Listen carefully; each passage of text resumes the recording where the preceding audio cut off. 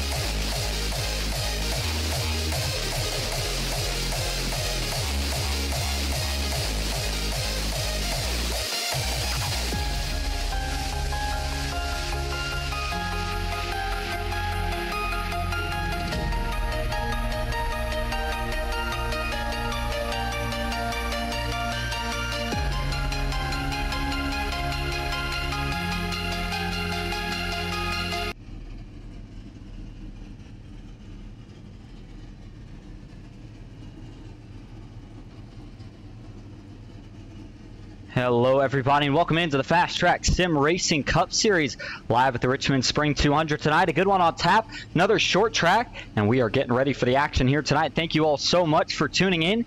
You are watching Austin Green on Ghost Racing Network. Qualifying just completed. Drivers getting gridded up, getting ready to go, and so are we. Here's your starting order here tonight for the Richmond Spring 200. Taking the pole, it's going to be Austin Fitzgerald and the 74. Still looking for that first win of the season. Tonight could be his night. Rolling off in second on the outside is going to be Tyler Marble for Team Marble iRacing. Adam Johnson, Jared Bundy, row number 2. Jeff Marble rounding out your top 5. Scott Glasso to his outside in 6th. Andrew Mraz, Quentin Clark in row number 4. And it's Ryan Haynes and Nick Sitchie rounding out your top 10. Row number 6, Ty Iopolito for Dynamic Autosport with Jacob Musso to his outside in 12th. Thomas O'Hara 13th. Alan Pajari in 14th. Cody Matthews, Brian Conklin in row number 8 with Danny Gutierrez, Tracy Powers in row number 9, and Jeff Shutt and Brandon Saylor rounding out your top 20. Kyle Oakley starts in 21st. Greg Bartlett back in 22nd. Row number 12 is going to be Mark Zabak, the Canadian driver, alongside Todd Shiro in the 6th car. Wes Hurd Jr. starts 25th. Michael Mueller 26th. Andrew Russo, Bill Benedict in row number 14. Johnny McCulchuk 29th. And Glenn Grigsby rounding out your top 30. Roger Shelton starts 31st. Kenneth Bartholomew, the rookie, in 32nd. Jake Hicks, another one of Dynamic Autosport rookies. He will roll off 33rd. Brett Spod, 34th. Anthony Handley in 35th with Troy Baker, 36th. Ryan Shiro, 37th. Jeffrey Souza, 38th. And Christopher Hall rounding out the field tonight. He will roll off 39th. All right, race info tonight. Again, it's the Richmond Spring 200 for the FastTrack Sim Racing Cup Series. 200 laps to scheduled distance tonight. Everybody does have 100% fuel, 4 sets of tires. No fast repairs, open setups as always. 3 green-white checkers. Overcast track, 66 degrees outside. Winds at 5 miles an hour. And track temp extremely cool at 68 degrees. Richmond Raceway just under 3/4 of a mile in length. High bank short track. A little bit similar to Bristol. Not quite the same. Point being, it's going to be a lot of great racing here tonight. We're excited for it. Winner actually getting the sweep last season was Joshua Watson, not returning for this season. So going to have a new winner here at Richmond no matter what the deal is tonight. Or excuse me, it wasn't a sweep last season. I meant to say it was Cody Richardson and Joshua Watson. And of course, neither of those drivers have returned this season. So going to get a new winner regardless of who gets the job done tonight. But I mean, some big stories coming into this race.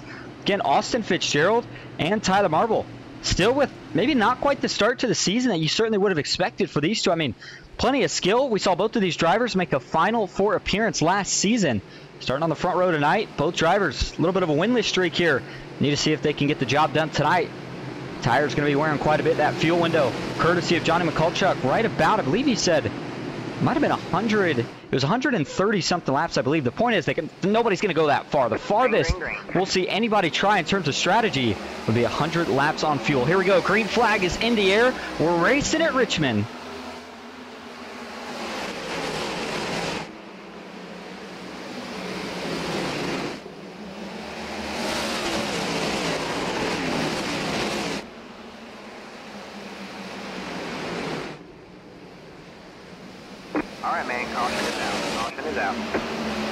Caution is out for the first time here tonight. Trouble further back in the pack, and looks like it may be a little bit more of a mess than we thought here back in turn number 4. We got one around trying to get it pointed back in the right direction. That's Michael Mueller, one of the Riot Motorsports teammates who, on the opposite end of what we talked about with your pole sitter in second place car, he has been on a hot streak here as a rookie out of the gates for the season. But this is definitely not the way that he had planned to start his race here tonight. And looking, I don't see a ton of damage, and that's pretty good news because, again, these guys, they don't get fast repairs. So any damage you get, you got to go repair the manual way, if you will. And a lot of times, if that damage is past the point of repair, it can really hinder your race. Good news would be even if you have damage here at a track like Richmond, it's not going to matter quite as much. But again, Michael Mueller, 2 wins already on the season as a rookie, tied for the most of the season to start things off. Let's go back and see exactly how he got out of shape here on lap number 1. So this is going into turn 3. Looks like he was alongside. Ooh, this track's going to start way out in front here. Can't tell exactly who it was that first got around there. It looked like one of the blue, white, and black cars. And we'll get up here and figure out exactly who it was. And, ooh, was that the 27 of Jeff Shutt? I got to wonder. I saw... Let's play this here on the blimp cam and see if that was indeed... No, it was not Jeff Shutt. He's even further ahead of Jeff Shutt here than we had initially thought. And, ooh, is that? I'm trying to figure out exactly who this is here. You know, we got these guys down kind of by memory. That's Cody Matthews. That's who that is. I was going to say more so by paint schemes. And so usually when you get a close-up view right off the gate, you have a good idea of who it is. And that was indeed the 10 of Cody Matthews. So let's back this up just about half a lap before. See if we can pick out exactly what gets this thing started here. So here's Cody Matthews on the backstretch. He gets turned out of line, but it almost looked like it was trouble in front here. And go back to the blimp cam one more time. All right, so watch Cody Matthews in the 10. I think this starts with the 00 there of Quentin Clark. I think he's going to be the first car that actually gets sideways, gets out of shape right here. And then it starts to kind of snowball behind him. All right, so here's the 00. He's already a little bit wide off the turn right here. So he kind of working that third lane, and then as they get out of 2, car's just tight on him here. He bounces off the wall, and then behind him, oh, man, the 13 with a huge blinking issue right there. And that's what ultimately causes the first contact, as he's still blinking around at this point. Everybody's trying to figure out exactly where he is, what happened, where he went. And then behind you saw Cody Matthews. He's going to get turned out of line here. And then it's just going to amplify from this point on. Watch the 10 as they see all this checking up ahead. There's the 13. Now almost embroidered in another car, if you will. That turns Jacob Musso around, and then the 08 of Danny Gutierrez gets down into Cody Matthews. There's the 77 getting turned around as well. Gets back into Cody Matthews, and at this point it just really starts to become kind of a parking lot, if you will, as everybody's trying to find a way through this, and it's honestly just kind of a clogged track at this point. So not the way that everybody wanted to get this thing started, but sometimes that's what you get with these crazy restarts here. But not really much of a racing incident or an incident at fault. Is, man, I saw Bill Benedict piling in there late. He had nowhere to go either. This was more so just a bit of an internet issue that kind of sparked the trouble, and after that it was just classic Richmond short track of everybody trying to find a way around, and really not that many areas to go. Take one more view of this before we go back live for the green flag.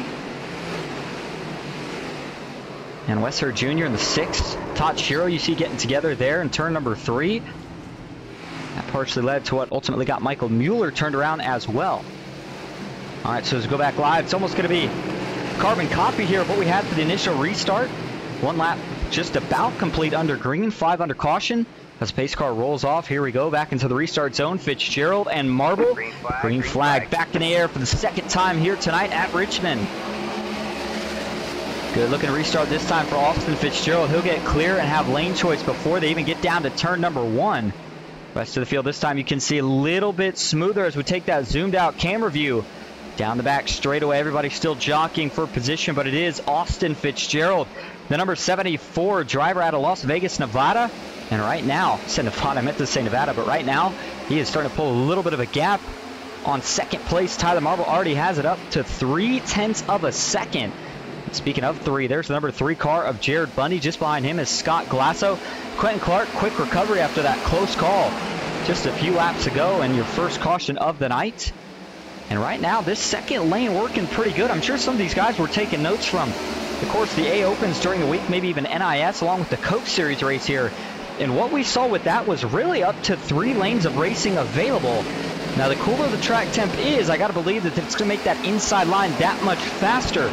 And notice the start time of the race. Right now, sim time looks like it is about 7:20. So that sun going to continue to go down, and as the lights get brighter, the speeds are only going to get faster. The grip level is going to pick up. And we're going to see a lot crazier restarts here as the night goes on. Let's give you an onboard view now with your current leader, Austin Fitzgerald, around this 0.75 mile racetrack. As he rockets up to the start-finish line, here you go. Hug the outside wall. Got to get yourself a nice arc. How about almost 150 miles an hour before they get on the brakes down into turn number 1. Runs just a little bit of a diamond, but overall, trying to hug that yellow line. You don't want to get the apron unless the car's really struggling to turn. Then you might consider it. Through 3 and 4, a little bit more of a diamond. Gets a nice arc off, and right now, car having no issues. Nice and smooth again off the turn. The big thing you worry about is as this run goes on, and those rear tires wear out, will become an issue. Here we go. Caution back out for the second time here tonight. Trouble down over in turn number 1 and 2. We got a car slow. I believe that was just behind Ryan Shiro here. Can tell exactly who it was. Might have been Ooh, I think that was the 10 of Cody Matthews. At least we saw getting back up to speed. Not sure if he was the driver involved in this one. I don't think he was. Getting some reports here that Jeffrey Souza may have gotten a little damage in this, along with multiple others. Again, second caution here in just under 15 laps. 200 laps in total tonight, so we still got plenty of racing to go, but anytime you see a little bit of this trend of early cautions, you always get nervous as a driver on if you have strategy or a car set up for a long run, how likely it is that we're going to run that strategy. All right, here we go. This one starts on the front stretch. It looks like Mark Zabakin. That may have been Cody Matthews. Yeah, I really couldn't tell. Very interesting initial look right there. Let's back this all the way up here. Cody Matthews was still in the pit, so he had nothing to do with this wreck. And so then next up, I'm going to go here to see if we can find how this starts with Mark Zabak so much. As it looked like, was it maybe, I couldn't tell. Oh, it's Thomas O'Hara. It looks like had an issue here as he was really, really slow coming off of turn number 4. And then that's kind of what sparked the initial chaos, if you will. Thomas O'Hara, of course, in that 07 car. And watch here. Oh, I think he's going to get some help. And this very well might quickly answer that question that we had about what got him out of shape. That is the 24 of Brandon Saylor, one of the rookies on Team Marble iRacing. As they come through 3 and 4, yikes, just a little bit of argy-bargy there on the bottom from Brandon Saylor as he gets into the left rear. Thomas O'Hara now. Everybody's trying to check up. Michael Mueller tags Jeff Shutt in the process. Then Mark Zabak gets into the 99. That sends him back into the 27. And then you see Kyle Oakley. He's going to try to split the bottom here. Unfortunately, no luck. Now Kenneth Bartholomew gets piled into. Johnny McCulchuk, nowhere to go. And I mean, they're still trying to miss this thing. Look at this. The wreck never ends. I mean, this collected initially what looked like there was only going to be a couple. And collected probably a handful more. So there was the 13 of Nick Sitchy, who we saw kind of the cause of that first wreck due to internet connection, get involved in this one as well. And here we go. A couple different angles of this. And everybody doing a good job in terms of none of the wrecks, at least none of the 2 that we've had so far tonight, have really been hard wrecks that have caused a lot of damage for any drivers. But, you know, a wreck's a wreck at the end of the day, and any damage you can avoid getting is certainly something you want to try to do. But sometimes some of these accidents are just really unavoidable. And right here, we're going to see this from another angle. There's the contact between the 24 and the 07. And, you know, no aggression here on Saylor. I mean, I don't think he was trying to push the issue. Just maybe a little bit of a misjudgment. Again, you know, rookie in the series, still trying to get his bearings. And I think here to a degree, as he gets in the corner, and I don't know if the gap's really there. It's close, and in Saylor's defense, certainly looked like O'Hara was leaving a gap there. But how wide that gap was, not sure. And if it was worth trying to take this early is another question in and of itself. And, you know, the problem is when you come to a track like Richmond, it doesn't take much to get these cars turned around in the wrong direction. And, I mean, he barely tapped the 07, but as you saw, that was all it took. And then there's Mark Zabak, Kyle Oakley. I think Johnny McCulchuk, at the end of the day, really gets the worst damage out of this one. But as for everybody else, I think they're going to be able to get back rolling. Maybe just a couple of Band-Aids on the car. They'll be back to 2 and 3 wide racing here as we get the 1-to-go signal. Austin Fitzgerald still being scored as your leader. Tyler Marble in 2nd. Jeff Marble back in 3rd. Andrew Mraz in 4th. Scott Glasso 5th. Adam Johnson in 6th.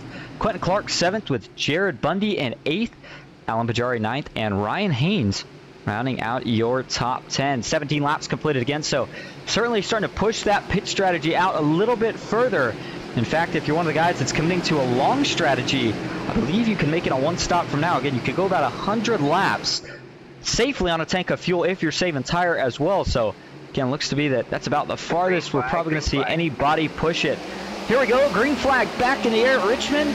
Good restart for Austin Fitzgerald, but notice that this time, looks like Tyler Marble is going to stick just a little bit closer. Hangs with them just about through the entrance of turn 1 now. Austin Fitzgerald looking to stretch it down the back stretch and into turn number 3. All the racing right now is out back. Quentin Clark looking in the middle. A little bit of the chrome horn right there to the 4. Scott Glasso now he's going to split him 3 wide down the front stretch. And I'm thinking Glasso may not have been too happy with that, but cooler heads will prevail as the 4. It's going to back off, take that spot from Pajari, and lose 2 positions to Jared Bundy and Quentin Clark. Pajari trying to slot in line here just in front of one of the BMP Racing teammates of Ryan Haynes. Haynes has some pressure out back from Ty Iopolito and Brian Conklin. That's a rookie versus a veteran there, the 37 versus the 19. That is the 08 of Danny Gutierrez, along with the 25 of Tracy Powers. Westhurst Jr., another one of those cars trying to see if he can really find anywhere in line right now. Just has not had any luck at the moment. You see where he stands, currently back in that 16th spot, but last week's winner, first win of the season for Westhurst Jr. And so you knew he was going to have some good momentum now. And here at Richmond tonight, I think you're feeling relatively optimistic about it, but to see how this thing pans out for him. Back up front we go. Austin Fitzgerald still being scored as your leader. And now it's two of the Team Marble iRacing teammates under fire from one of the Riot Motorsports rookies of Andrew Mraz, 3 wide down the front stretch. Jeff Marble not going to bail out here. He's going to try to roll this outside, see if he can get a good arc, maybe cross both of these guys up here. Oh, Tyler Marble, his teammate, gets into him. Hard contact there from the 48 of Tyler Marble. That is 2 teammates right there that the last 2 you'd expect to see get together. And I think that was just a little bit of a racing deal right there, but you can see it has put some damage on the right front for Jeff Marble. Not sure how much, if any, it's done to his teammate Tyler. I think that was just kind of part of getting off the turn 2 there, 3 wide. Talked about Jeff wasn't just going to give it up. I think at the same time, from what we saw, Tyler Marble certainly looked like he got really, really tight. And as a result, this was not pretty. Watch this here, coming out of turn number 2. See the 15's up top. Oh, well, I take that back. That wasn't so much Tyler Marble getting tight as that was the 97 there of Andrew Mraz getting into the 48 and sending him up the track here. And watch this, go from the chopper view again. So Tyler, not sure, I mean, you got to assume he knows that Jeff's up top, so he's trying to pin it on the door here of the 97 Mraz. And I mean, they're running really, really tight, and it looks to me like once they kind of get together initially there, I mean, for what it's worth, Tyler was certainly holding him down pretty tight there right about the apron. I mean, naturally these cars are going to slide up a little bit, so you got to give Mraz a little something to work with there. And I think maybe he was just getting ready to go up, get a good exit, but just before then, they get connected, and once they get connected, get slightly stuck together. It sends Tyler Marble up, and then Jeff Marble, of course, nowhere to go. And Mark Zabak, or excuse me, that was the 0-2 of Adam Johnson and a couple of others. Had to make some really quick evasive maneuvers there to miss that one. So as a result, out of the scuffle, if you will, Andrew Mraz comes away with 2nd place. Now looking to track down the Dynamic Autosports veteran, one of the last season championship Ford contenders, Austin Fitzgerald. He's got a teammate, though, Andrew Mraz, that is back in 3rd. Quentin Clark, who we saw get his first win at a short track this season as well. Phoenix Raceway, so we know that he's going to have pretty good speed here tonight as well. Scott Glasso back in 5th. Tyler Marble in 6th. Jared Bundy in 7th. Ty Iopolito in 8th. Alan Pajari 9th. And Adam Johnson rounding out your top 10. He's side by side right now with Alan Pajari. Looks like so is the 37 of Brian Conklin with the 39 of Ryan Haynes. The 08. Danny Gutierrez tried to roll the corner there. Just gets off a little bit soon. And, you know, really right now we've seen so many racing lines. You haven't even kind of been able to narrow it down to which line seems to be the fastest. I mean, the 3 approaches that I've seen most common here tonight is guys wrapping the bottom, guys trying to roll the top, and guys trying the diamond approach, which, of course, you can really only do if you've got a little bit of space to work with. Austin Fitzgerald, of course, been working a little bit of that diamond approach, and it's been working well for him so far, but now going to be kind of the first test here tonight is he's getting ready to have some pressure from the 97 of Andrew Mraz. You can see there Mraz does have a little bit of right front damage from that contact between him and Tyler Marble just about a handful of laps or so ago. Here in iRacing, see the virtual stands. I know it's a little bit of a quick topic off track, if you will, but if we go to, actually we'll go back to the nose cam here. I mean, what a cool place Richmond still is, but what a cool place it used to be. Similar to what you might have saw at Bristol. Grandstands that went all the way around the racetrack. Look at the suites, the big double-decker suite as well up top. I mean, back in the heyday, when NASCAR had a lot more bleachers at Richmond than they do now, of course, but still good to see it in the sim. And the track, of course, the newer style of the track. I'm not sure if Richmond's actually ever had a repave, at least not anytime recent. So all these guys, nothing real different here tonight. I could think the best comparison for this track to any other track we would see in the circuit, but not in the schedule, would probably be Iowa, which of course is almost just like a little bit bigger of a version of Richmond. And now we will go to, I believe it's north of Wilkesboro for the All-Star race, so similar practice for there. I know a lot of guys going to be excited for that one. And of course, we've already been to Bristol. Next week going to be Martinsville. So any short track experience you can get here at the beginning of the season, certainly going to pay dividends. And don't forget that that championship race is at a short track in of itself, Phoenix Raceway. We've already went there once. We'll be going back there to crown a champion. So a lot of guys would like to get their first win of the season here at a short track, to know that they've got the speed to get the job done. See if they can get some of the luck and make it through the season to get to that point. All right, well, Austin Fitzgerald continues to lead. Battlefield lead has closed in a little bit, but also at the same time simmered down. This gives us a chance to go back and indeed go through some of the driver cams that we do have here on the night. Quite a few guys tonight. But starting first with the 48 machine of Tyler Marble. Pretty eventful night so far. Qualified in second. The driver out of Buffalo, New York, with a little bit of a struggle here just a little bit ago, as there was contact between him and the rookie Andrew Mraz. Got the 48 up into his teammate Jeff Marble, but was able to collect it, keep going, and now working on trying to recover and get back closer to the front of the field. Going back a couple spots, actually a couple spots ahead right now of Tyler Marble is his teammate Jeff Marble. Don't forget Jeff on the receiving end of that contact that we saw between the 97 and the 48. Was on 3 wide on the outside, but since then it doesn't look like it's affected his car too much. Still running up in the top 5, and one of the drivers that loves when we can get on long runs, especially at tracks like this where tire wear is going to certainly be a factor. So right now, I don't think Jeff's worried so much about the damage as he's hoping this thing can go green for a little bit. And he can have a chance to show what that car's got here tonight. As we move on back to our next driver cam here tonight, all the way back in 22nd position, it's Kyle Oakley. That is one of the SWM Motorsports drivers. Looking calm, cool, and collected here tonight. So far, he's gained, actually lost a position. I meant to say he's just behind another one of our drivers that we have on onboard for, Ryan Sherrill. We'll get to him in just a minute, but you know, the 17, he's had a couple of big chances this season. We saw him last season, and it wasn't quite maybe as much speed as we initially were expecting, but so far this season, come out of the gate, team's been looking strong, and the 17 has been running well. I think Bristol was probably his closest chance to grabbing that first win of the season. Didn't quite work out, but again, short track was Bristol, short track is Richmond. Same style of racing, similar, not going to say the same, but the point is he's going to be a threat tonight. Keep an eye on that 17 car. Ryan Sherrill, first time of the season, carrying an onboard camera for us here tonight. Currently runs back in the 23rd position, but he is up 14 spots from where he started this race at. On a nice steady wheel, but you notice what you heard right there is that those back tires starting to slowly but surely give way now, and the more they give way, the harder it's going to be to handle these cars, especially out of the corner. You got to be very, very delicate with getting that throttle down. It's easy to get those rear tires spinning and easy to get the car looped around. Not something you want to deal with here this early in the race. Ryan Haynes, one of the BMP Racing teammates out of Center Hill, Florida, showing you another factor that we didn't talk about just yet tonight, but it's certainly going to be something that we'll see, I would say, probably about 60% of the field at least, if not everyone doing, and that is shifting here in the corners. See, he grabs the sequential, gets down into 4th, into the turn, and then as they get on the straightaway, puts the power down, back into 5th he goes.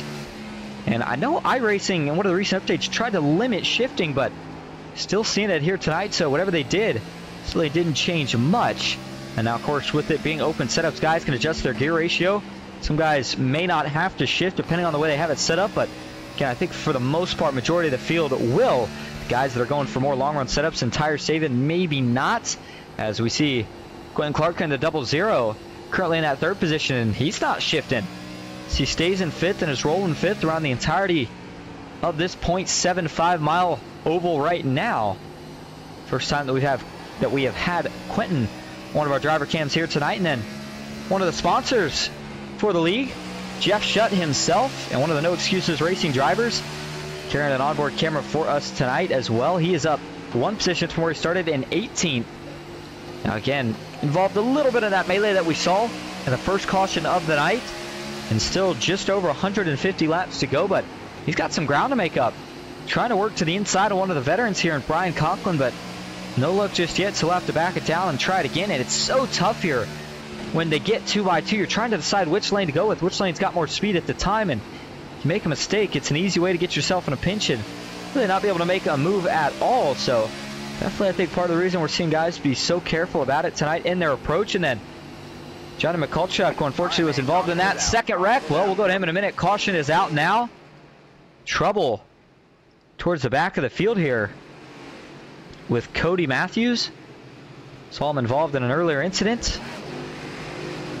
And I do see a little bit of right rear damage there for the 10, so you got to wonder, did Cody Matthews get some help, or is that maybe contact from the wall? Looks like he was able to obviously continue on. He'll be able to drive it to the pits for any repairs that he needs, but second incident again that he's been involved in here on the night, so definitely not the start that Cody was looking for, but this is coming off of turn number 2. Actually, I take that. Let's see here. Go to the chopper view. And it watches the 90 of Bill Benedict is going to try to roll to his inside. This is off of turn 2, by the way. Oh, the 10 gets in the wall. That's what happens. Cody Matthews just getting a little bit tight. And when he bounces off the wall, by that time, Bill Benedict had already had the run committed to it. They get together, and that sends Cody Matthews down into that inside wall. And then see where he gets most of the damage is when he backs it into that opening right there. She's used for, of course, when the safety trucks have to get out the drivers in real life. There's the contact and locks it down. Man, I almost think if he locks it down there, he either doesn't touch the wall at all or if anything, just barely taps it, but lets it keep rolling and definitely does a little bit more damage than what he was initially on track to get. Give you a couple different angles of this one.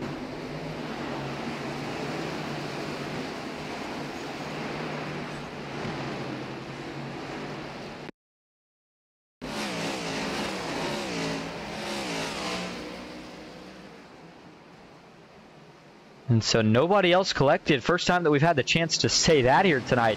Just about every wreck we've seen so far, there's been multiple cars, but not the case right here. Cody Matthews, Bill Benedict, only 2 to tangle. I don't think Benedict really got any damage. A little bit of a close call there as well for the 77 of Greg Bartlett, who you saw sneak by the outside, but was able to do just that and doesn't get any damage either. So as we do go back live up front now, looking to get the one-to-go signal potentially this time, and all of a sudden we start to throw a little bit more questions into the strategy play here with 50 laps complete. And again, about the longest we expect guys to run from this point, maybe 100 laps if you're feeling a little bit risky.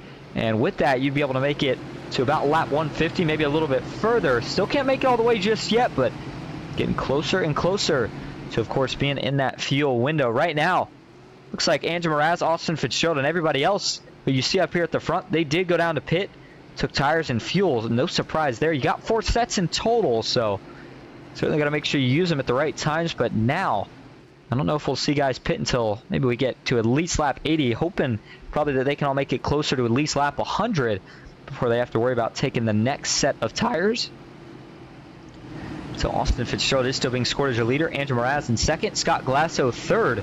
Quentin Clark back in fourth. Tyler Marble in fifth. Jeff Marble sixth. Jared Bundy 7th with Adam Johnson in 8th, Ty Ippolito in 9th, and Alan Pajari currently rounding out your top 10. Boy, you know, I hate to say it, but what a disappointment for Alan Pajari last week. Had so much speed. We heard Jeff Marble talk about it in the post-race interviews, but well, after that contact between, of course, the 15 and the 34, brought Alan Pajari's night to an end. Just that one slip-up cost him a chance at what could have been his first win of the season with the speed we know he had at Auto Club. Got the win the season prior. Things just not really meant to be there. And it looks like we do have some people in the chat. Good to see everybody tuning in here tonight. I hope you are enjoying the FastTrack Sim Racing Cup series here at Richmond on Ghost Racing Network. Karen Williams, good to see you. Says good evening, Ghost. Happy to have you here, Karen. Says 02. Anthony Hanley says good luck, gents. Internet froze on pace laps. Had to turn left, so I didn't hit anyone. Rest in peace. Well, we hate to hear that, Anthony, but we appreciate you checking in and letting us know. Says got pinched. Assuming he's referring to that incident between Tyler Marble and, of course, his Riot Motorsports teammate of Andrew Mraz. Yeah, certainly looked a little bit that way from our point of view as well. All right, well, here we go. Going to be 53 laps complete when they cross the start-finish line this time. Austin Fitzgerald leads them back into the Geico restart zone. Green flag back in the air at Richmond. And it's a great restart as already we got guys thinking about fanning out, but no 3 wide. Going to be available by the time they get down to turn number 1. Real battle is what speed does Andrew Mraz have here on the short run against Austin Fitzgerald. Trying to roll the outside. He does carry a bit more momentum down the straight. The problem is 74 rolls such a good corner on the bottom that he actually jumps clear of the 97 before they get down to 1. Man, Mraz looks like he got in deep into the corner. Maybe did tap the rear end of Austin Fitzgerald. Fitzgerald now side by side, but it's the 97 who has the preferred lane on the inside. Does he push the issue here, try to work him up the track? Doesn't. In fact, he'll bail out of it now. Fitzgerald able to roll a little bit more speed. You can see that Mraz was trying just about everything there to hold it on the left quarter panel of Fitzgerald, trying to get a little bit of a side draft before they get down to turn number 1. Right, man, caution is out. Caution is out. 97 goes around as well. Andrew Mraz hard into the inside wall. Wrecking out back and up front. Andrew Mraz with damage after what a crazy turn of events. I had just turned my eyes to the scoring pylon to see who was involved. Look up, and next thing you know, the 97 gets involved himself, as it looked like he just got loose and then overcorrected.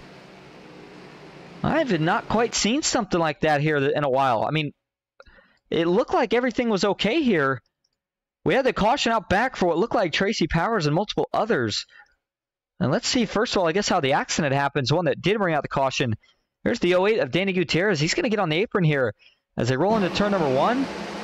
Not sure if he gets loose or what happens, but when he gets on the apron, the car just spins out on him. And see a couple guys that just not going to be able to check up in time, of course, when they slide up. And this one, there certainly was some big hits. Let's go on board first here with Danny Gutierrez to see if he just gets loose or just not sure what happened here. Buoy downshifts, and yeah, sure enough, looks like the back end starts sliding out and doesn't take much. We talked about it earlier. This time it wasn't contact, but once the back end did slide out again, these guys still on relatively cold tires here for this restart. As you try to get them up to temps, things can get a little sketchy sometimes, and as he slides back up the track, Wesser Jr., last week's winner, nowhere to go. Conklin's going to plow into the back of him as he also had nowhere to go. 12 with the tank slapper to the outside wall, and then Brian Conklin kind of gets sandwiched here. And there's the spin for Tracy Powers. There's going to be a couple others that actually get involved in this with nowhere to go. 6 just comes to a halt, but multiple bumpers, including off the 8 and the 37. You see laying on track. That will be damage that will certainly bring an end to any chances of having a competitive shot here tonight. For Danny Gutierrez, Brian Conklin, Wes Hurt Jr. potentially as well, as you saw his bumper fall off. Tracy Powers, I did see get tagged, go for a spin, but I don't think the damage was too bad. And then, of course, it looked like there everybody else was also able to miss it. Now, this was a separate incident with your leader that happened basically right as the caution flew. Watch Andrew Mraz here as they come off of turn number 2. I think he just gets loose. Yeah, he does. He's trying desperately to stay in the throttle there, and fool's gold sometimes when the car starts to spin and you think you can save it while staying on the throttle. Richmond, not a track where that's really a viable option, and once he overcorrected back to the left, you can see it just shot that car straight to the inside wall. And this looked like a pretty heavy hit as well here. There's the overcorrection to the right, trying to save it, doesn't want to turn into traffic, and wow, what a close call for Quentin Clark. I think it's actually going to get some damage of his own as a result of missing this and getting collected with somebody else. But yeah, you saw that temporarily rip the front bumper off for Andrew Mraz. So, boy, what a bad break for not only some of the guys involved in that further back caution or further back incident that brought out the caution, but also the Riot Motorsports teammates who ended up getting 2 cars involved in this one. Here's the view from Quentin Clark. I mean, he gets into his teammate here once. There's just no way he can miss him. But now, doing a really good job of staying aggressive on the brakes and misses them, but now as a result, spins the car out himself and gets tagged by a couple of guys. And I was wondering if one of them was potentially his teammate here. No, I think it's going to be the 4 of Scott Glasso. As he spins, no, Glasso actually misses. Oh, it's Jared Bundy. Oh, man, nowhere to go. And then Adam Johnson, the rookie. Ryan Haynes as well. Been definitely a relatively messy start to the race. I mean, 60 laps, 4 cautions isn't necessarily a bad thing. It's just more or less the amount of chaos that we've had and the amount of cars that have taken damage before we were even halfway through this nearly 200-mile event.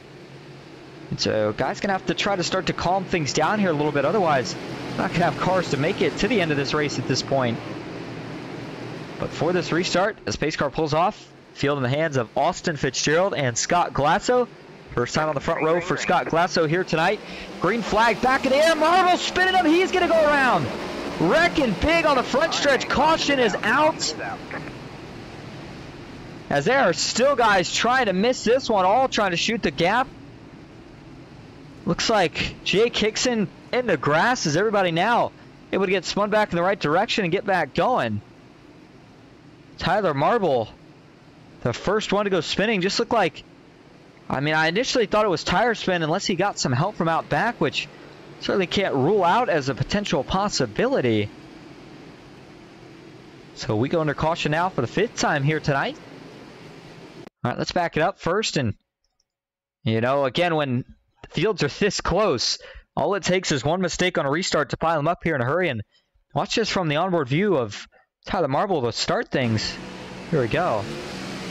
Oh, yeah, he definitely spins the tires there pretty bad. In fact, yeah, he's trying a first gear restart here. And watch the gearbox. Want to make sure he doesn't get hit here before he spins the tires. No, he doesn't. He just spins them all by himself, and then at that point, of course, Jared Bundy and company, they've got nowhere to go. So now it just becomes a melee. So you got guys committing high. A couple people just stop, which is, of course, a good idea when they start wrecking. A couple guys trying to shoot through. Watch this from a little bit more of a zoomed out view. Watch how far back this stack up on the restart goes. Tai Iopolito, Jared Bundy, nothing they can do. Tyler Marble is maybe lucky here that he gets spun down to the grass and out of the way. Otherwise, this may have ended quite a bit worse here for the 48. So you saw he was able to continue on. Johnny Mikulchuk gets tagged in that as well. A little bit of damage for him. So, not really too much to that one. It's just, you know, I'm not too surprised we saw it happen here tonight. Again, short tracks, these guys are running a lot more horsepower than some of the other tracks we go to.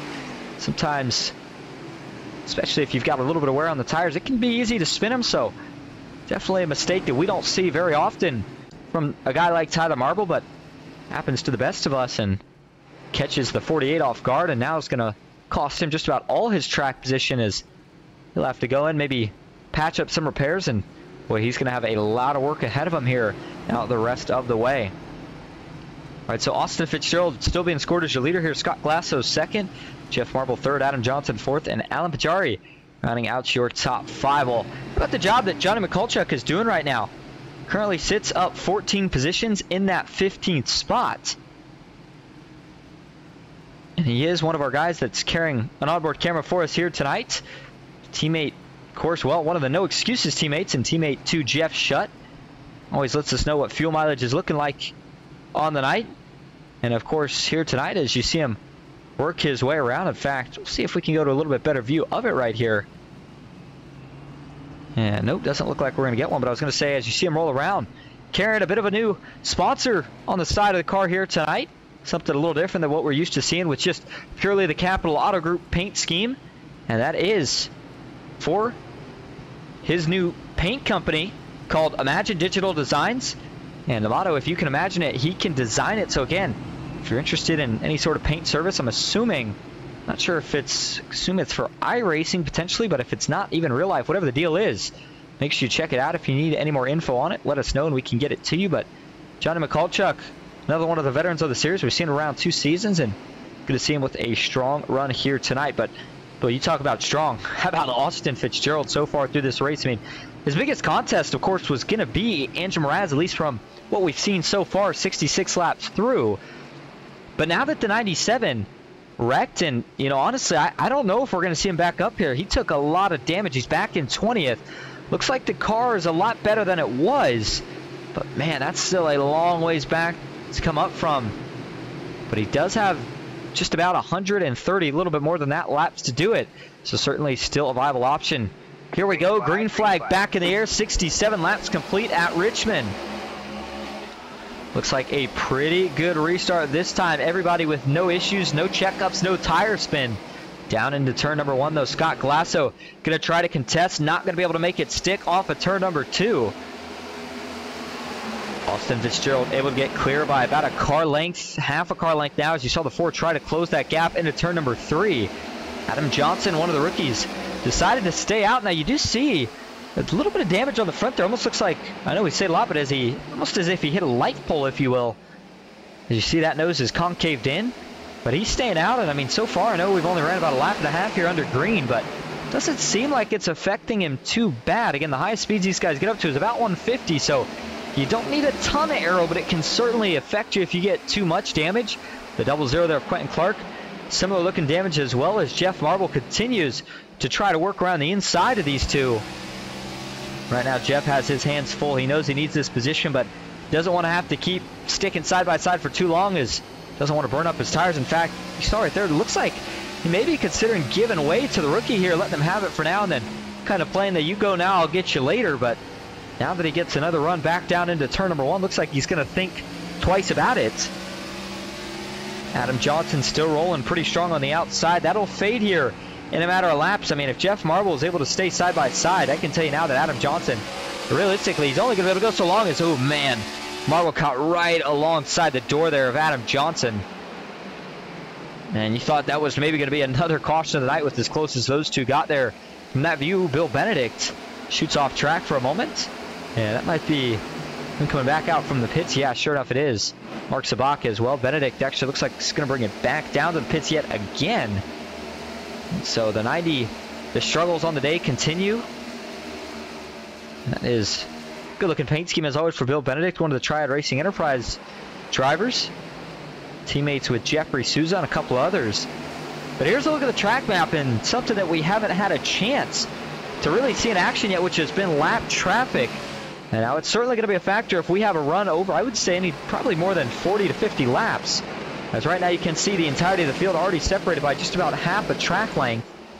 And so for the leader, Austin Fitzgerald, this is really important right now that he gets out to as big of a lead as he can while maintaining those tires, because eventually, again, if this thing goes green long enough, you're going to have to start worrying about lap traffic, and that's when sometimes you can get caught off guard, or if you're Scott Glasso, potentially pounce on an opportunity and use one of those lap cars as a pick. So Austin Fitzgerald still only leading here by about 0.2 of a second over Scott Glasso.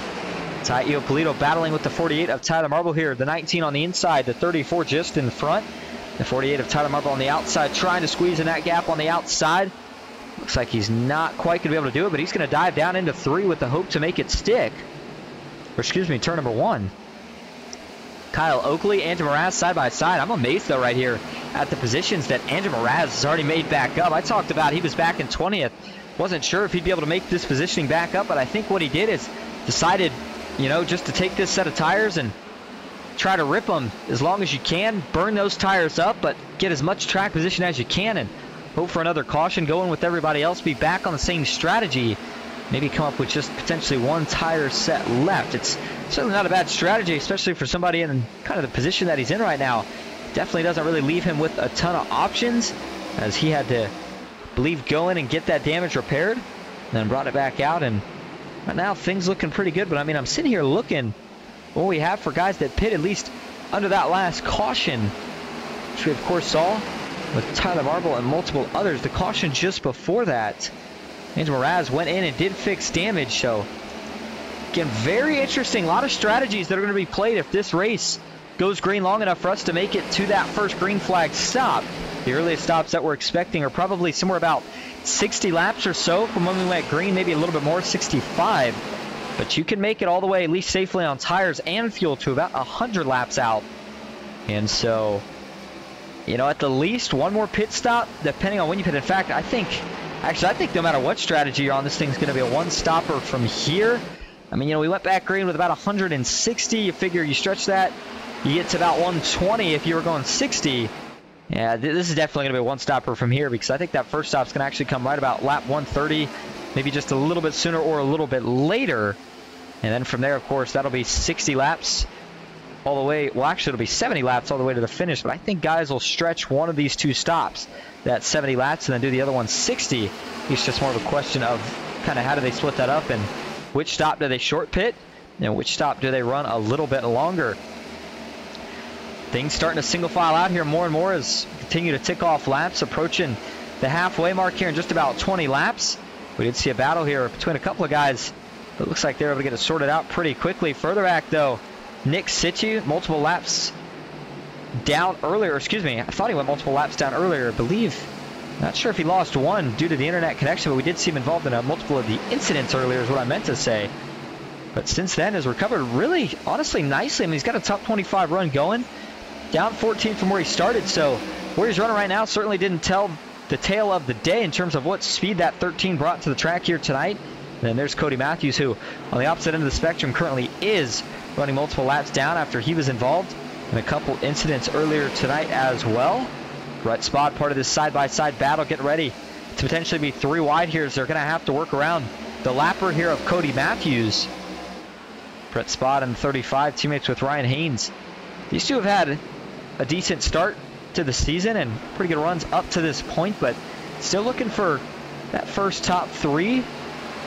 Brett Spod, that is, or potentially that first win this season. See if things pan out. Good looking paint scheme with the Bushnell Motorsports part, number 35 Chevy Camaro for Brett Spod. And then all the way towards the back here, even further back where we're currently sitting now in that 25th position. Brian Conklin saw with the bumper damage. There's Kenneth Bartholomew looking to see what positions he can scrap out and what points he can hold on to here for the night.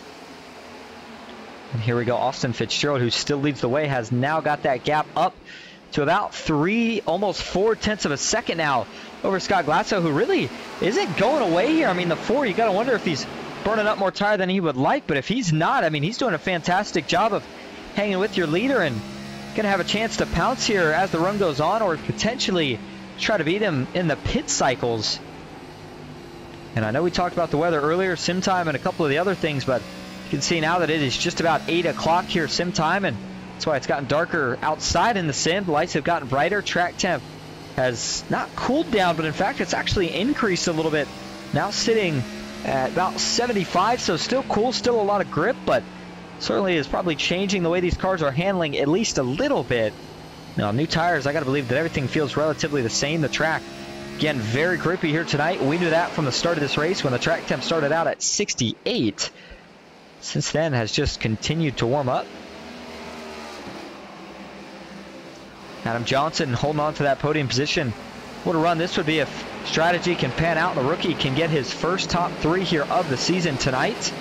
That is one of the independent drivers. And, you know, when you come into your first season as a rookie, there's already a lot of pressure. It's already stressful.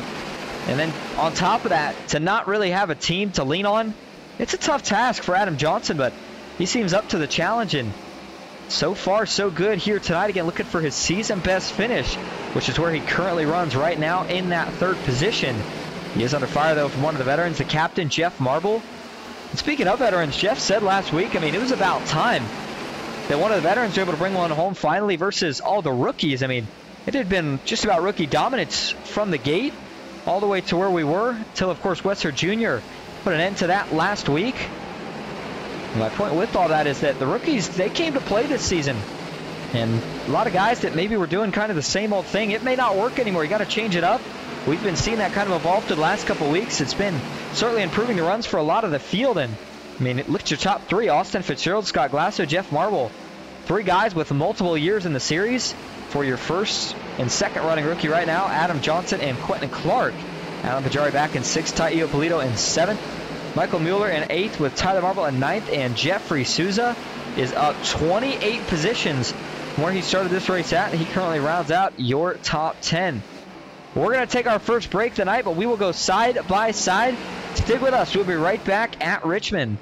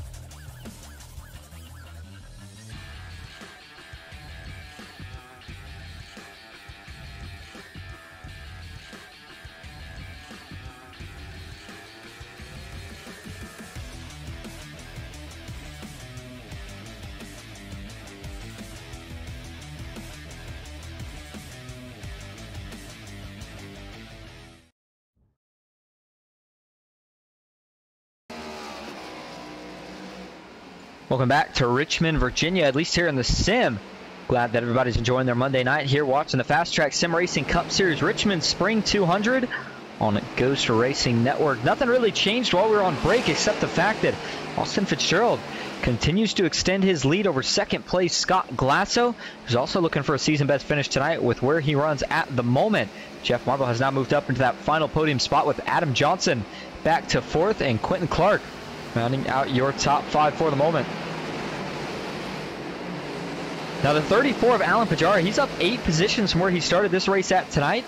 See right now as it stands, he is in 6th, Taio Polito back in 7th, Tyler Marble 8th, 97. Andrew Mraz gets into Souza, blows the corner, and now the 97 with an absolutely wicked save off of turn number 4.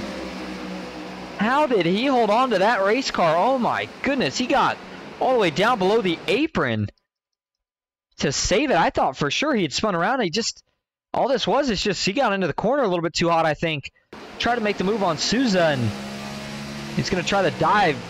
Yeah, he just got way too late into the braking zone there trying to make that move. I mean, you saw he had the wheel just about full lock to the left, trying anything to get it to turn, and just wouldn't do it. And as Souza is trying to make his corner as well, the 97 gets into him. Luckily, Souza, though, doesn't get spun around or anything from it, and Mraz with a 4-wheel slide as he holds on, able to merge back up without any further issue. Does lose, looks like 3 to 4 positions as there's Andrew Russo going by along with the 3 of Jared Bundy, but should be able to pick those spots back up. Maybe. I mean, you know, now that I think about it, the biggest concern, and in fact, looks like this concern may be holding some validity, is the fact that the 97, he may have scrubbed a lot of tire off right there with that slide, maybe a couple flat spots. Not sure what the case would be, but the 39 here now on his bumper, he's losing more positions here and a lot of time all of a sudden after going the positive direction. So you got to wonder here if this is a case where Andrew Mraz might have to bail out of his original strategy. Is, hey, you see Ryan Haynes giving him a little bit of the chrome horn saying, hey man, I'm here and I think I'm a little bit faster.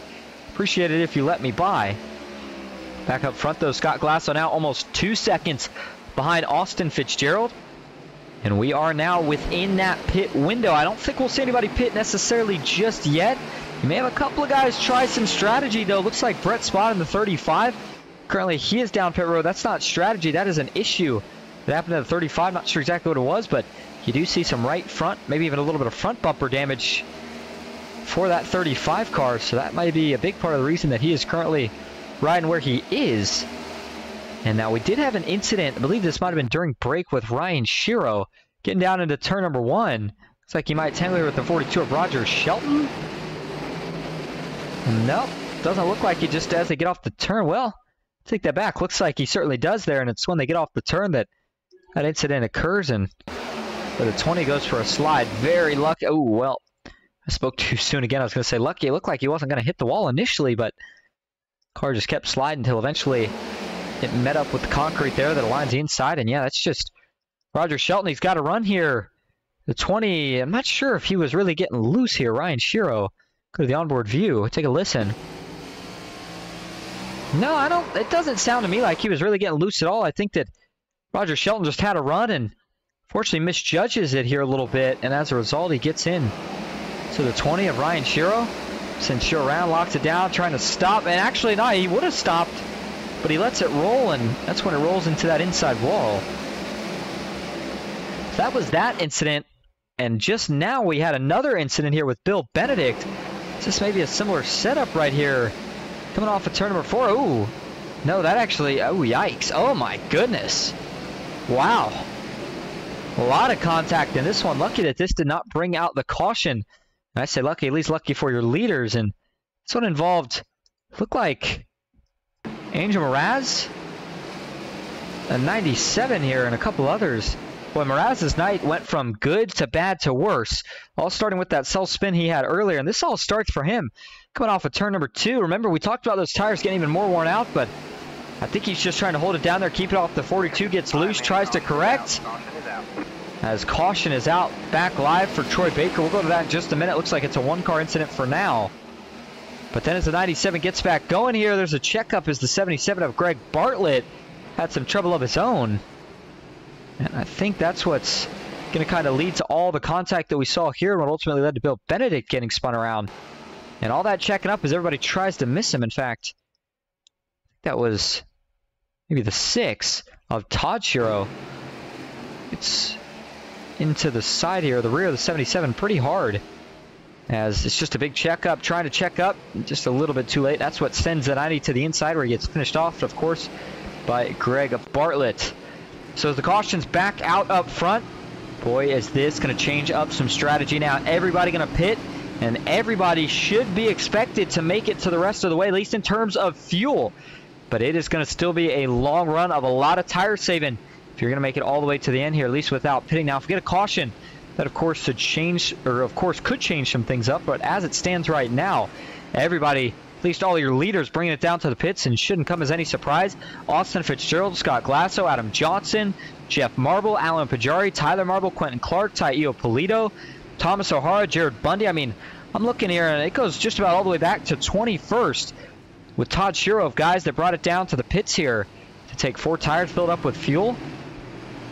See how this thing cycles out, as right now it is showing Ryan Shiro being scored as your leader, but it's Fitzgerald who's going to win the race out of pit road, followed by Scott Glasso, Tyler Marble, 3rd, Jeffrey Souza in 4th. Drag race back for 7th and 9th, as well as it looks like the 99 of Mueller is going to have to give that position to the 24.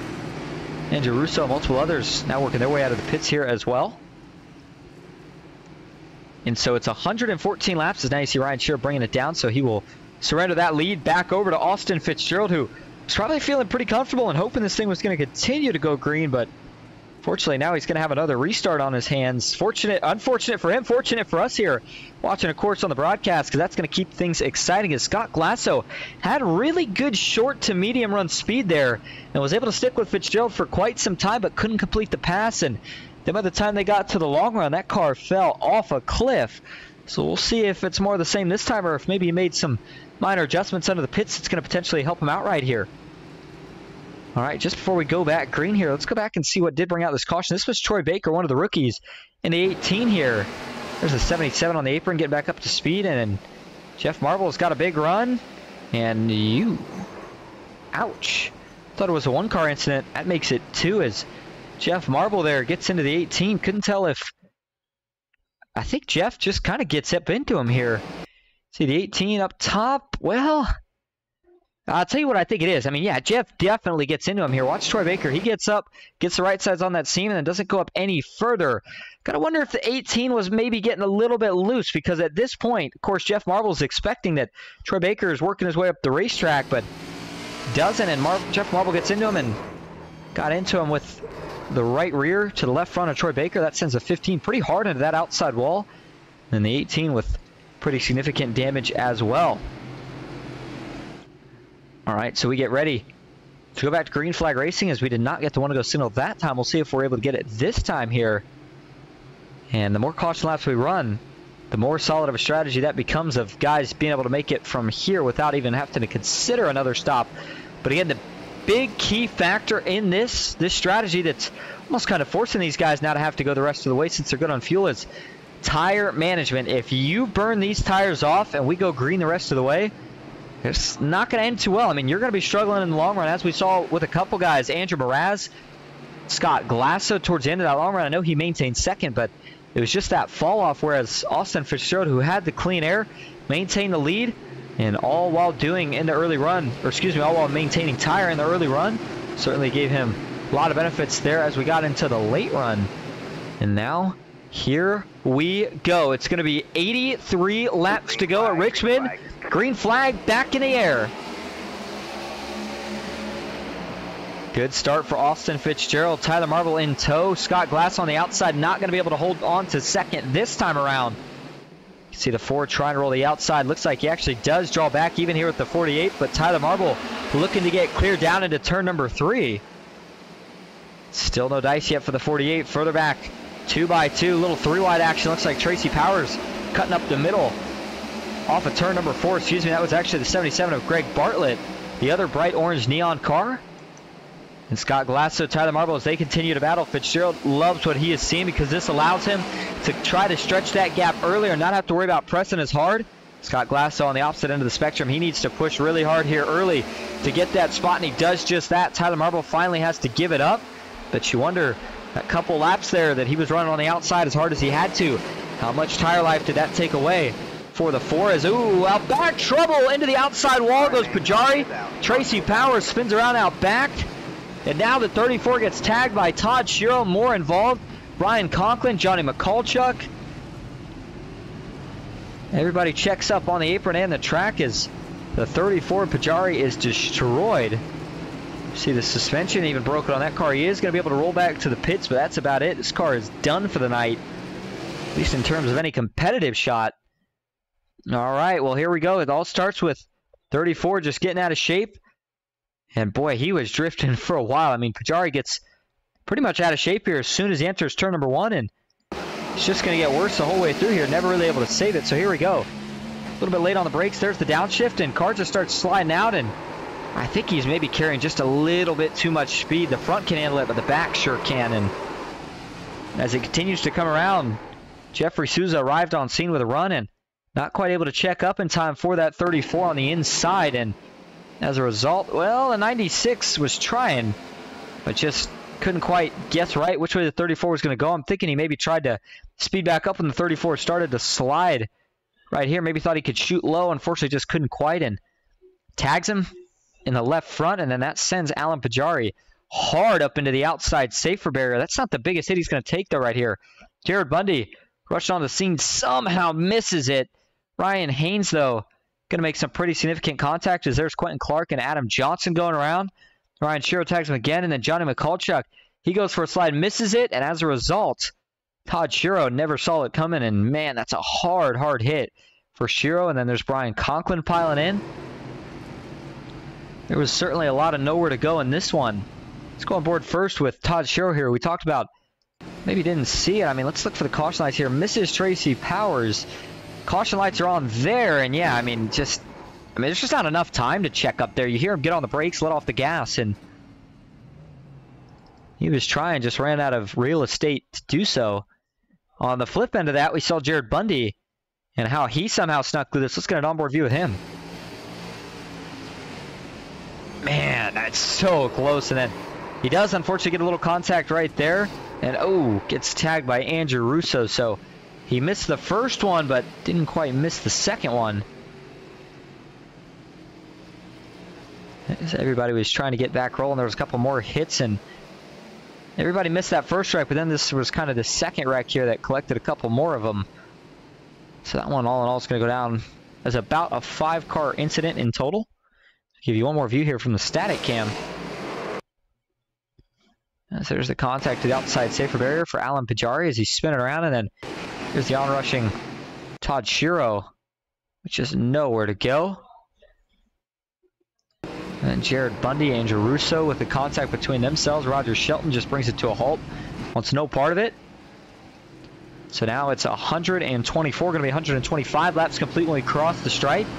Again, just further aiding that strategy, making it easier, making it less of a long run, less tire you'll have to save, but still not at that point where you can ignore the tires just yet, of course, because it's going to be, looks like about 74, 73 laps or so to go. We'll get the green flag, depending on if we get the one to go right here. So still going to have to save these tires for probably, again, this is assuming it goes green till we get to probably at least about lap 170.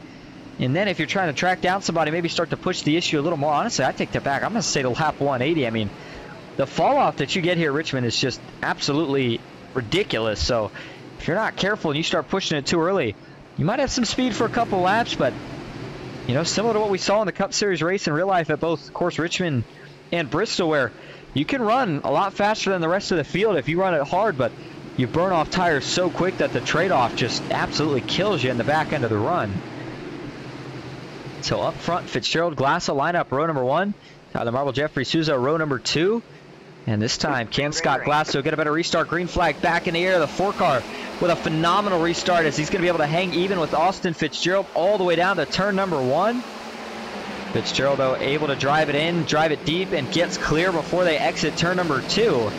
And so that was kind of a big deal right there for Scott Glasso as well, because this time, again, not having to worry about fighting with either the 74 or the 48 on the outside for too long. He's able to get tucked in line, and now we'll see if he sets himself up to just kind of ride in the tire tracks, tire treads, if you will, of the 74 for a little while, or if he tries to maybe set up and make that pass here a little bit sooner than later. Further back, 2x2, Thomas O'Hara Andrew Russo on the outside of Ryan Shiro and Quentin Clark on the inside. Adam Johnson trying to get back up in this fight as well. There's Roger Shelton with a couple of others, 2x2, Tracy Powers and Johnny Mikulchuk. Johnny Mikulchuk in 18th. Good recovery again after being involved in a couple incidents tonight. We've seen him running a little bit higher than that position that he's currently in at the moment, but not a bad spot to be, as there's Jared Bundy getting back out on track. Remember, he was involved in that last incident, sustained some damage from that. Take an onboard view there of Johnny Mikulchuk. Certainly seeing him have to work the wheel a lot more tonight than what we're used to seeing. That helps kind of further show the trouble that a lot of these guys have been struggling with tonight and the way these cars handle. Jeff Marble, well, boy, it's been a roller coaster of a night, but after being involved in that last incident with one of the rookies, Troy Baker, I think he may have done some terminal damage to that car, because he has really not been able to do much more than just barely break inside the top 20 tonight after showing potentially top 3 speed at the start of this race. Battle of attrition, and definitely has not gone the way of the 15 here tonight. The 73 of Kenneth Bartholomew, another one of the rookies, was able to show a lot of speed during speed weeks. Since then, I haven't seen quite the same speed out of the 73, but nonetheless, he's had a decent run, decent handful of runs, and that consistency has kept him up in the rookie standings for points, top 10. But he's certainly looking for another breakout performance. Talladega coming up in a couple weeks. Circle your calendar, keep an eye for the 73 to potentially be fast and have a shot there. And Kyle Oakley, another driver who we saw. I mean, I keep going down the list here, and I think everybody that I've mentioned has been in at least one incident tonight, maybe with the exclusion of Austin Fitzgerald and potentially Scott Glasso.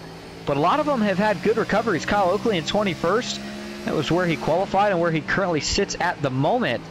Jeff Shutt for No Excuses Racing. Teammate, of course, to Johnny Mikulchuk. Fallen back and actually not on the lead lap anymore, back in 33rd. As he is currently 11 laps down, so just out here running, trying to get pretty much any points that he can get right now. Now, interestingly enough here, I'm not sure, I think he left our driver cam actually. It appears he has frozen up, and that would explain him. Like, doesn't look to me like he's even using the steering wheel.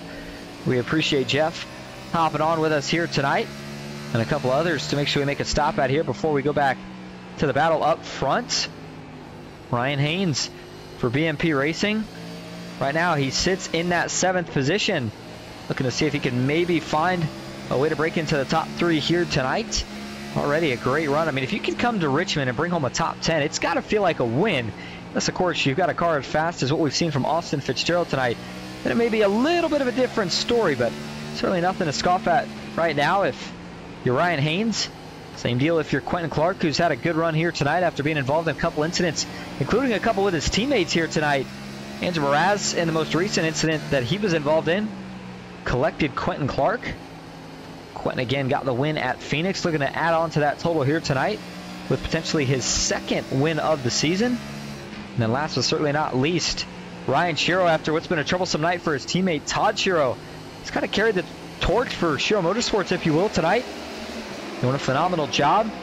We'll see if he can hold on the rest of the way and maybe even bring home a top 10 if he can pick up another spot or two before this thing's all said and done. Back up front we go. Austin Fitzgerald still being scored as your leader. Tyler Marble, though, has now moved to 2nd. Interestingly enough, just about a lap or so ago before we were getting ready to go back to the front, the gap was between Scott Glasso and Austin Fitzgerald. It was down to only 0.2 of a second. So not sure what happened here, if it was a slip up by Glasso or what the deal was, but now that Tyler Marble has taken that 2nd position, you wonder, what does the 48 have to offer? This is kind of that spot that he got to start the race in. Rolled off on the outside pole, and now it becomes, again, a matter of how consistent can you run, and can you run just a little bit faster each lap.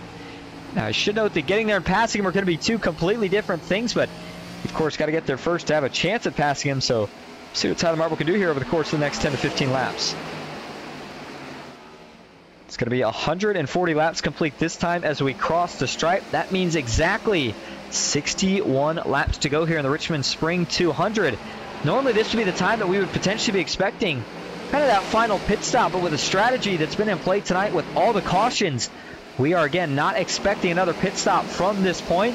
Looking to see this thing go green the rest of the way and see who has got the best long-run car here tonight for what could be the longest run of the race.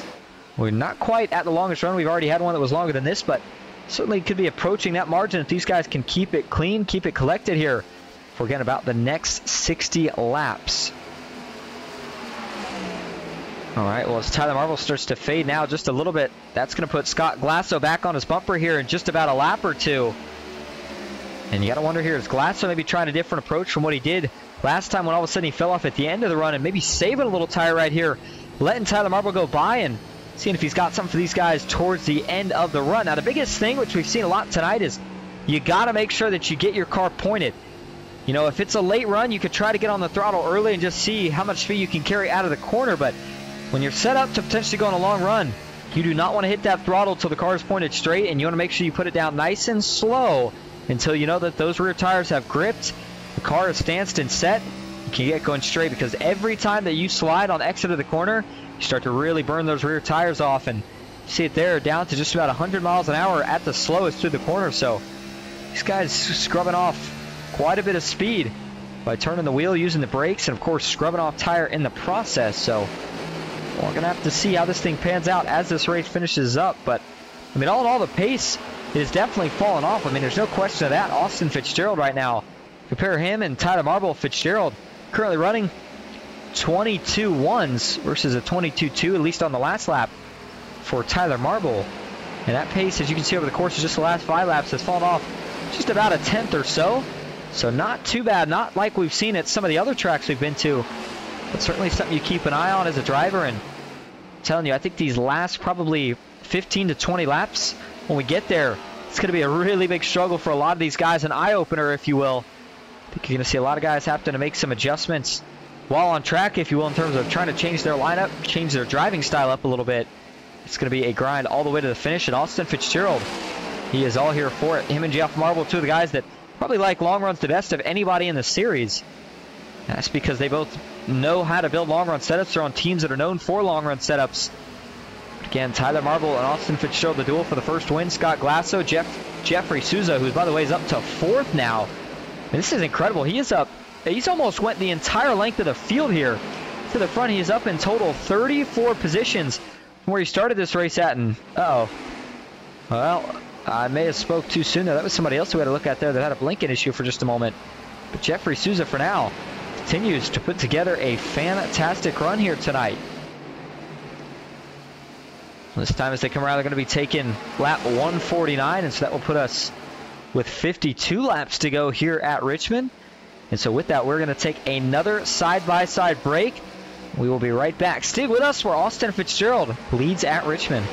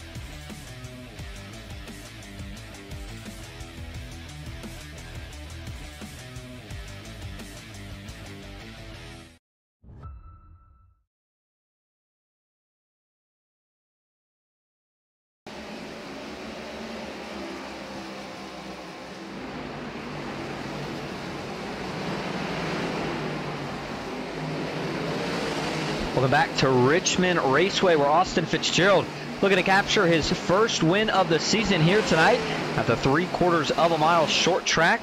He's host to some great racing that we've honestly had here tonight. But now again, starting to get into that medium to long range part of the run, and things have gotten pretty stringed out, especially between your leader and second place, Tyler Marble. Fitzgerald has stretched that gap all the way now to over 2 seconds. And the only thing in his way now would either be, of course, a caution or potentially lap traffic, which he will be arriving on scene for here pretty soon. In fact, he's already lapped a couple. Still got a lot more here in the windshield. And you see now that they're single file. That's not the issue. When they're single file, it's usually not too big of an issue. Most guys pretty respectful to just let the leader by. Now, they do have the right. Oh, man, big moment right there for Fitzgerald. You saw he had to bail out of the throttle, but I was getting ready to say, most of the single file guys, they're not really an issue. You know, of course, some of them that are still fighting for the lead lap, they've got a right to battle, and Fitzgerald will have to contend with that. But for the most part, nobody gives them too many issues. It's when they get side by side battling for position as lappers that it starts to become a bit of a problem. And that 2-second gap, it can diminish in a hurry if you catch the wrong traffic at the wrong part of the racetrack. Jeffrey Souza up to third as Scott Glasso has fallen all the way to fifth. Brandon Saylor, the rookie on Team Marble iRacing, has moved up to fourth. And so Souza definitely got to be the most impressive here tonight, at least at this point. I mean, that car on the long run is absolutely incredible.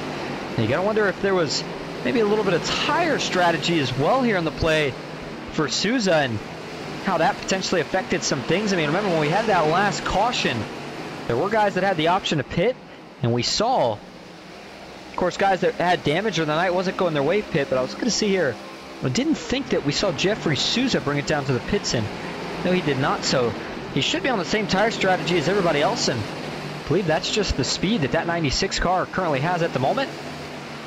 As they fall 3 seconds now behind your leader, he's looking to see if he can pick up potentially another spot right here from the 48. They work by the 9 of Mark Zabak. Fitzgerald getting around the lapper of Danny Gutierrez. And while these guys continue to battle out, notice the scoring tower there. Started with 39 cars. We've already had over a handful have to retire, but as each lap goes by, what we are seeing is more and more of them go a lap down. That's what Fitzgerald wants to do. That way, if we do get a late caution, it's the less guys that he has to battle with, and the less the better in case of if he's looking for that first win of the season again here tonight. Well, we haven't talked about points or the upcoming schedule too much just yet, so while we have a chance, let's head over to there and see what we're looking at. All right, so coming into the race tonight, Michael Mueller, after getting his second win, not last week, but the week before, being scored as your leader in points here on the season so far. Jake Hickson, the rookie for Dynamic Autosports, in second. There's Austin Fitzgerald in third. Could make a pretty big jump tonight, though, again, if he can secure the win. Tyler Marble back in fourth. Jeff Marble fifth. Kyle Oakley in sixth with Quentin Clark in seventh. Danny Gutierrez eighth. Ryan Sherrill ninth. And Kenneth Bartholomew, the rookie, still hanging on to 10th in points. Looking at the upcoming schedule, next week we head to Martinsville, the paperclip, and I think that there's a pretty good chance that a lot of the field is dreading that one, and a lot of them are certainly excited for it, but that one has a tendency to sometimes get crazy. It's probably the most difficult track on the entire schedule, so certainly going to see a lot of practice. It's going to be a tough one, but going to be interesting to see who can get the job done. 200 laps, same distance as what we saw here tonight. Make sure you tune in next week for that one. After that, Texas, followed by Talladega, which is going to be another good one, followed by Dover. This caution is out, by the way, on track. Go into that, and by the way, that's going to shake a ton of things up. Believe me, I'm not trying to push it to the leeway here, just finishing the schedule before we'll actually see what happened. Not sure exactly what did happen, but nonetheless, talked about going to have Dover to round out April, and then open up May as Kansas, followed by Darlington. North Wilkesboro will lay host to the All-Star race. Then we go to Charlotte for the longest race of the season. Gateway and Sonoma on July 10th. Well, as we go back live, talked about cautions out. Boy, that is not what Austin Fitzgerald wanted to see. It seems like almost what we saw in the real life cup race, where it's just almost everything going against trying to let Fitzgerald have a shot at winning this thing with the caution that we got here. That's now going to set us up for not quite a late restart, but certainly, you know, a later restart in terms of the race. So we'll see how that sets things up, but looking for the caution here, and don't see anything just yet. We'll go through the field here and look at this play-by-play. I'm sure it happened somewhere. The question is just, where was that somewhere at? So start from the front of the field here and working back. Ooh, there it is. Souza and Tyler Marble Thought it was towards the back of the pack. It wasn't. It was right at the front. Jeffrey Souza did save it for the most part, but oh man, he lost all his track position. He was doing such a good job. We'll see if he's able to gain any of it back there on the pit sequence, but man, he was doing such a great job working his way through the field here, and goes for the pass on Tyler Marble down into 3 and 4. And Tyler definitely puts it on his door here, getting into the corner, but at the same time, Souza, I think, was thinking that he was going to be able to dive it in far enough to get past the 48. Doesn't work out. There may have been a little contact there, but everything's fine. It's when they get off the corner here that, again, maybe the 96. I'm not sure. I'm not sure if he gets loose here or if he's expecting the 48 to go up a little bit sooner off the corner. Yeah, I think he's just expecting the 48. I mean, you see, there's a chance he's getting loose, though. He does catch the wheel. Watch this. You see it snap left and then back right and then back. He's just, and then at that point, I mean, they get stuck together. Tyler Marble does a great job hanging on, but fortunately for Souza, he goes around and he does get tagged. Looks like by Brandon Saylor, who is in 4th. That'll give some damage to his number 24 Chevy Camaro. Give you a couple different angles of this. All the way from where this thing really started here. There's the first contact. No harm, no foul there. This is the one that really does it, is Tyler maybe trying to save it as well right there. And man, oh man. All of a sudden, we've got a race on our hands. What looked like it was going to be a kind of a blowout, if you will, for Austin Fitzgerald towards the end. Now, well, it has certainly changed in a pretty big regard, and a lot of bumping and banging there. I don't think anybody's going to be too upset about it. I mean, I think Souza knows that maybe he made a little bit of a mistake, and Tyler, just a little bit of a door rub there. I don't think it's going to do any damage to his car, so should be okay there. But man, like I said, that is going to change up the strategy big time for the front of the field. Let's go back live and check it out. Austin Fitzgerald still being scored as your leader, as we got a couple guys trying to get a lap back. Tyler Marble in 2nd, Brandon Saylor in 3rd, Andrew Moraz in 4th, with Ty Iopolito rounding out your top 5. Scott Glasso 6th, Ryan Haynes in 7th, Quentin Clark in 8th, Adam Johnson in 9th, and Ryan Shiro rounding out your top 10. All right, so when we go back green here, looks like it's going to be just a little bit more than 25 laps to go. And I took it back. I said that, you know, it wasn't quite a short sprint to the finish. That's a pretty short sprint here around a track like Richmond. Certainly not a long ways to go by any stretch of the imagination. It's going to go by in a hurry. These guys running 22nd laps, so it's going to be definitely a lot of bumping and banging now, I have a feeling, all the way to the finish. But so far, it's felt like Austin Fitzgerald's race to win. See if Tyler Marble has anything for him. Exodus Gaming Studio in the chat with the $2 super chat. Says, let's go, Shelton 42. That's right, Roger Shelton looking for a good run tonight. Currently in 11th, looking to break into the top 10. We'll see if he can do it. Green flag back in the air. 27 laps to go here at Richmond. Off into turn number 1. Tyler Marble trying to hold it as close as he can to Austin Fitzgerald. They're going to drag race down the back straightaway as Brandon Arsaylor gets out of shape. He's 3 wide into 3. Looks like the 24 is going to have to bail onto the apron. Not sure what the issue is there, but here we go. Tyler Marble, no more tire saving, and all of a sudden, that outside line has come alive. The 48 trying to make it work down into turn number 1. Track temp has cooled off a little bit more as it's now 8:30 sim time, 72 degrees. The inside should roll a little bit better as a couple of laps go by. The 97 of Andrew Moraz. I mean, where did he come from? Oh, he's going to go around just as we mentioned him trying to save it. Goes for a half spin. Now he does almost spin. Does he end up holding on to it? I think he does. Gets back going. Man, I was just getting ready to say, after what was a good night that had gone bad and then went worse, somehow he makes the comeback, and now he's back to stage number 1. Moraz has not been able to catch a break here tonight. As we hit 25 laps to go up front, through all that chaos, Austin Fitzgerald was able to take the lead back from Tyler Marble. And now he's looking to do what he's been doing all night, and that is to start to stretch that gap and hopefully stretch it all the way through these next 25 laps. And these two have already created a significant gap from 3rd place Scott Glasso. In fact, over a second. Now you see Jeffrey Souza. By the way, Souza, that is not for position. In fact, he's just fighting to see if he can go potentially get a lap back here before this thing's all said and done. Got a lot of work to do. He might be in a lucky dog spot, though, if we were to get another caution. By the way, again, Exodus Gaming Studio, we do appreciate the $2 super chat. Thank you very much. Glad to see you tuning in here tonight. Glad that you're enjoying. Said, let's go, Shelton. By the way, since I restart, speaking of Shelton, Roger Shelton has already moved up to 8th, and in total tonight, I mean, what a night it's been. He's currently up, again, to that 8th position, but in general, he's up 23 positions overall from where he started this race at. Now, that is one of the independent drivers, so he doesn't have a big team to work with. And to put together a run like this and a setup like this at a track like this, he's certainly got to feel like it's a win if he can maintain that position, maybe even better it here a little bit more before this thing is all said and done. The 20 of Ryan Shiro currently sitting in that 7th spot. Good run for him as well. Thomas O'Hara rounding out your top 10, one of the rookies last season who did a phenomenal job.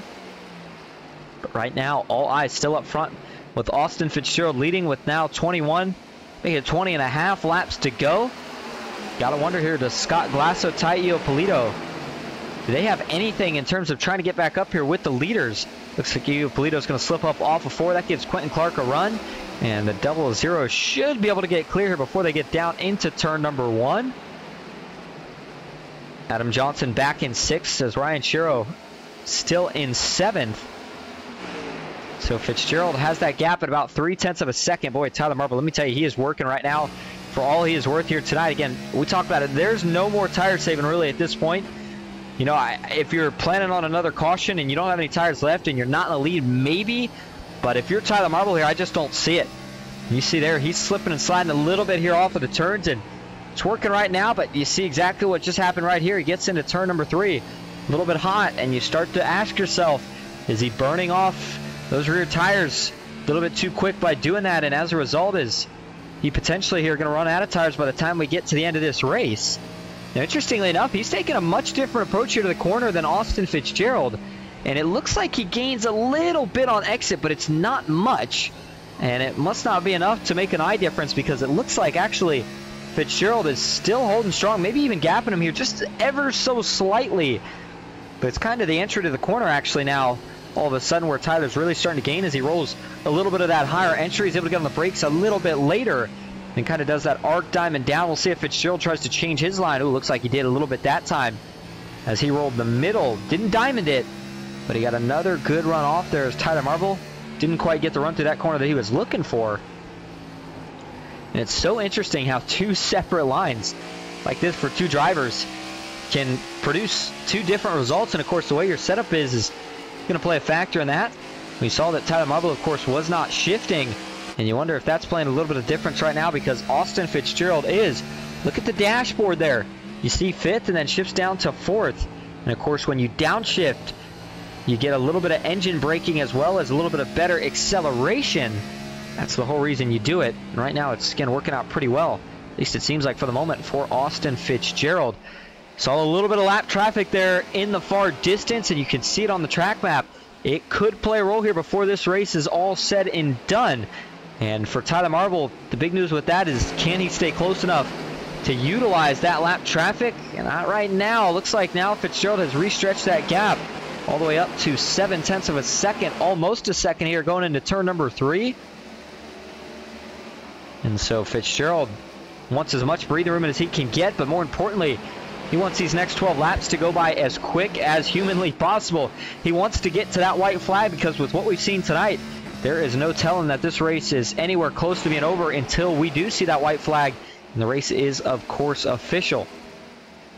Well, one more time while we have the chance, going to go through your running order here tonight before we kind of wind this thing down and keep all eyes focused on the front of the field. Anthony Hanley, Jacob Musso, Troy Baker, Wes Hurd Jr., Brett Spod, Brian Conklin, Michael Mueller, Jeff Shutt, Alan Pajari, actually all the way just to Michael Mueller, 33rd on back. Those guys have all had to retire from the race. Jeff Shutt back in 32nd right now. Not the run that he wanted tonight by any means.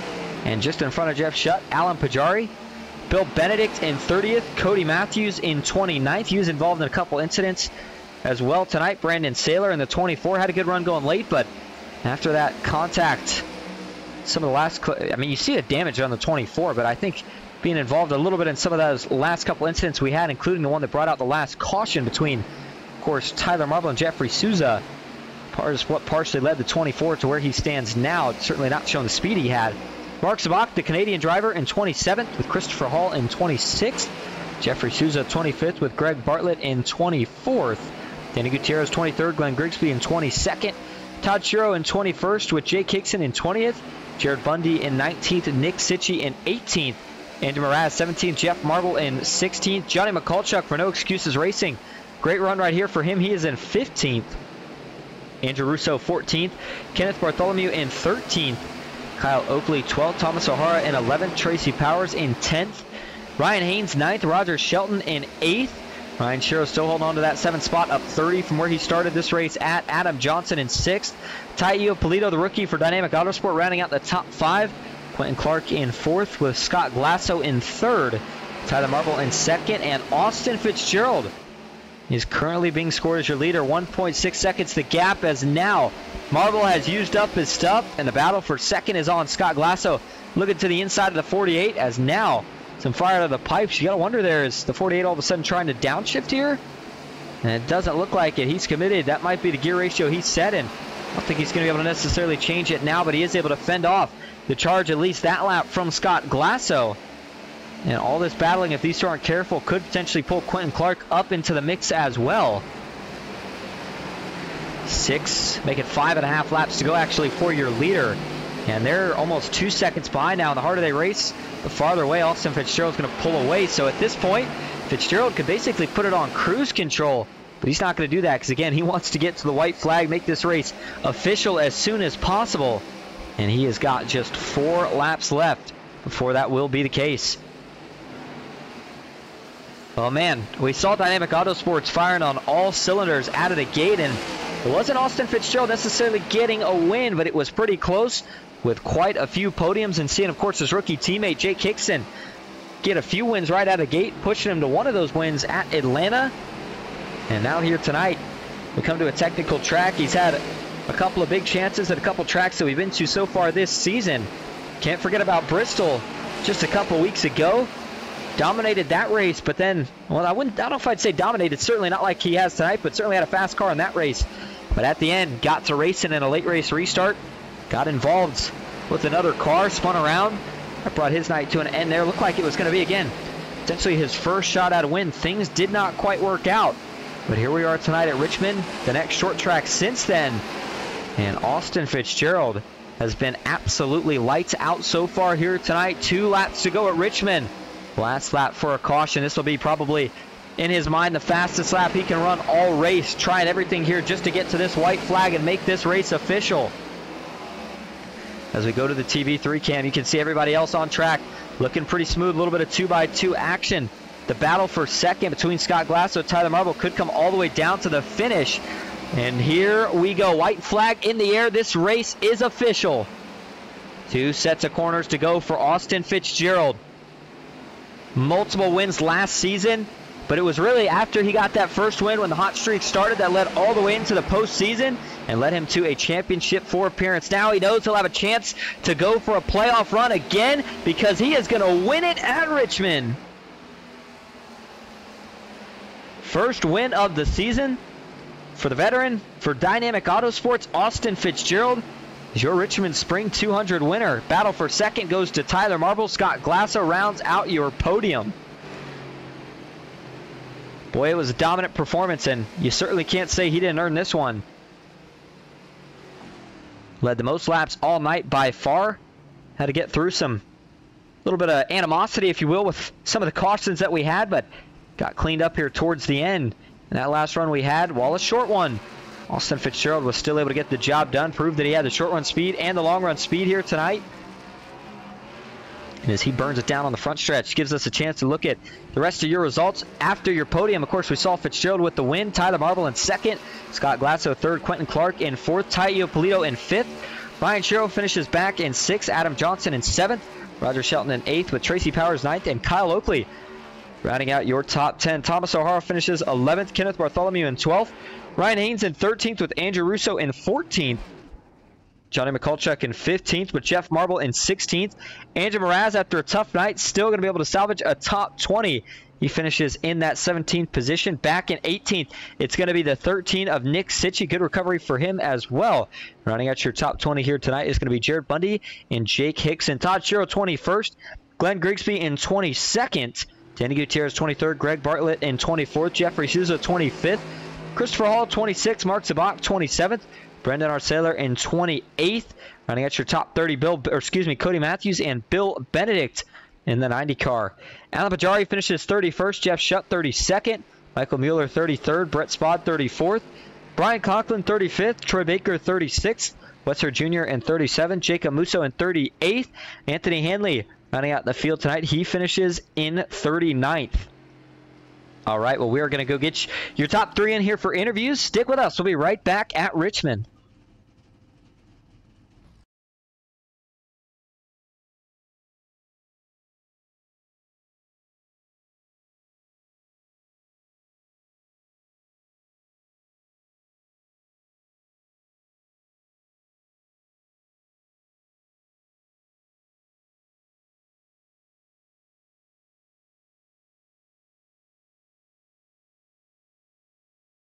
All right, back live at Richmond Raceway. Going to start first tonight with your third place finisher, Scott Glasso. Scott, this is Austin in the booth. Got a copy?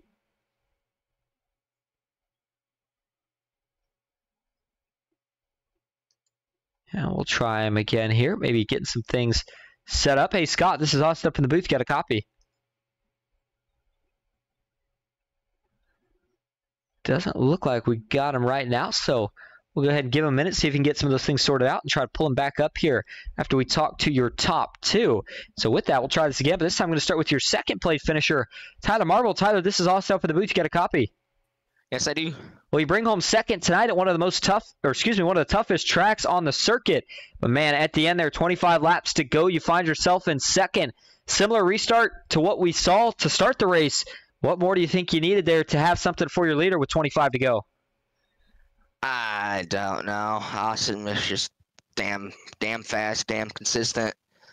Yeah, I almost got the outside to work on that last restart. Timed it pretty well. Just he had a better turn 1 and 2 the next lap, and then yeah, drove away. I don't know. The car was just it was solid, but probably could have use a little bit more short run speed, I guess, what you're looking for. So, yeah, it is what it is. Nice P2, nice rebound, and we'll take it. Certainly was. I mean, we saw you involved in a couple different incidents tonight. First one was with your own teammate there. We know that there was contact, of course, with a third car, and then later with Jeffrey Susan. You know, as a driver at a track that's so rhythm-based, how do you keep yourself in a rhythm after getting involved in situations like that? Yeah, it's tough. Just got to shake it off and apologize and move on. And yeah, I hate putting, any teammate, especially my own man, on the wall, but it was just my dumb mistake trying to race the 97 too hard there too early in the race. And then the deal with Susan, it was just good hard racing. I'll talk to him, but yeah, not my proudest race, but you almost had to be a little aggressive to get track position and maintain it. So it's so hard to pass here. So yeah, I'll talk with Susan though, and I'll clean it up. Absolutely. Well, before we let you head out tonight and celebrate the podium finish, is there anyone you want to thank or shout out? Yeah, I like to thank you for broadcasting. This sounds like you're a little under the weather. If I'm right, we'll get better, man. FastTrack, or the title sponsor, Alloy Wheels Repair Specialist, Sim Racer Hub, Butt Kicker, Donnie Adams Act Designs, Bushnell Motorsports Park, and everybody showing up. We had 39 cars tonight. That's awesome. Let's keep it up. Thank everybody for watching, and let's go get it at Martinsville.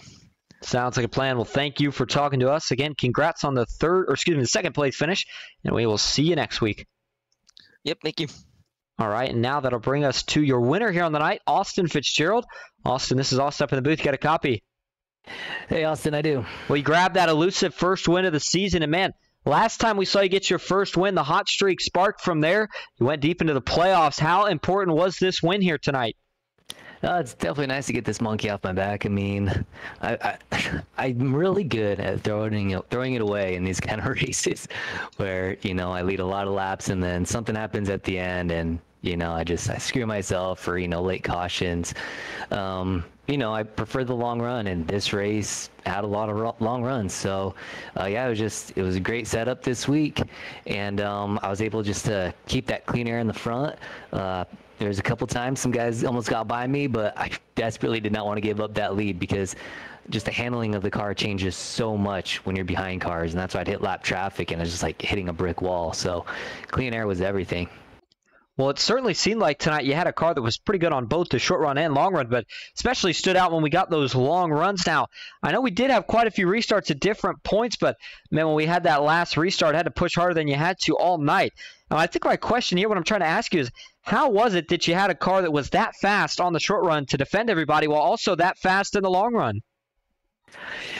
You know what? Like I said, having the clean air really helps, and just I guess it was just about finding that balance, pushing it just enough, to be fast enough to hold the lead on that short run and, but yet save enough, break in early, don't overdrive the corners enough to the point where, you save something for the long run. Not, it's great having the lead because everybody wants to, have that advantage on you, drive in deeper. And when you're in the lead, your focus is just don't overdrive it, and this isn't an easy track to pass on. So you could break in early and they're kind of forced to, hit the brakes. But yeah, no, it definitely was fast on the short run. And yeah, it was just a great setup. So I'm stoked to get this win. Hopefully locks me into the playoffs and, maybe go on a hot streak here. Sounds like a plan. Well, hey, before we let you out here tonight to go celebrate in Victory Lane, is there anyone you want to thank or shout out? Yeah, I'd like to shout out the team, Dynamic Autosports. They're just a bunch of great guys, thanks to Jake and Ty and Brandon and Alan and, all the work those guys put in. And, it's just we help each other out a lot. It's been great this past year being on that team. And then thanks to, the hosts of this league, Tyler and Jeff, they put on a great league. It's hard to find racing like this in official where we actually can have some green flag runs. I don't like just pacing under caution. So they put a lot of work into recruiting a lot of good drivers for some, decent races. Thank you to you for the broadcast. Thanks to my family, my daughter Emma Jane. She's 7, but she likes to watch the end of these races and the interviews. So shout out to Emma Jane. Love you, baby. Shout out to my wife, my other daughter, Indy. And looking forward to Martinsville next week. Sounds like a plan. Well, thank you for talking to us again. Congrats on that win. We'll see if you make it back-to-back next week at Martinsville. Thanks, Austin. All right, and that will wrap up our coverage here tonight from Richmond. Man, what a race it was. What a win for Austin Fitzgerald, and I think he put it best. Good to have that monkey off his back. Now he can focus forward, just try to see if he can capture a couple more wins and carry as much momentum into the playoffs as possible. A little bit of a crazy one tonight. A couple more cautions that maybe we were expecting, but nonetheless, Richmond did not disappoint. We'll be back here again in the fall. And we'll, of course, be back next week as well with more of the FastTrack Sim Racing Cup Series. We'll be at Martinsville. Paperclip, make sure you tune into that one. Tomorrow night, we'll be over on the PGR Esports YouTube channel for Tuesday Night Thunder. Make sure you go check that out. And until next time, thank you all so much for tuning in. I hope you enjoyed. That's it for me, Austin Green, here on Ghost Racing Network. Have a good night.